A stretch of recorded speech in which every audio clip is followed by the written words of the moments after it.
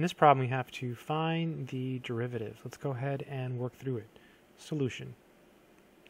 So we have a function, and it's to a power. So we're going to use the chain rule. So g prime of theta is equal to... So the chain rule says that we take the derivative of the outside, and we leave the inside untouched, and then we multiply by the derivative of the inside piece.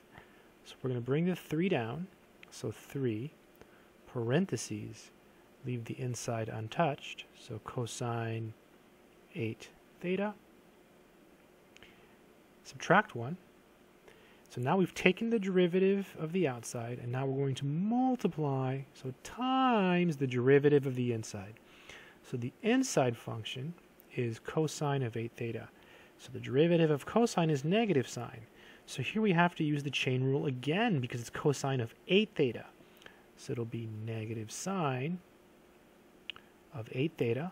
And 8 theta is the inside, so we leave it untouched. Times, again, the derivative of the inside function.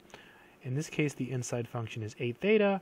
The derivative of theta is 1, so we'll just get 8. So it's like a double chain rule. So you bring down the 3, subtract 1, so you get 2, and times the derivative of the inside, which is negative sine of 8 theta, and then again times the derivative of the inside. So like a double chain rule. The last thing maybe to do is just to clean this up a little bit. I'm going to put the 8 and the 3. I'm going to multiply those to get 24 and put the negative out front, so negative 24. I'm also going to put the sine function out front, so sine of 8 theta. And then we have cosine, I'm going to write it like this, cosine squared of 8 theta. Write it with the typical, shorthand notation.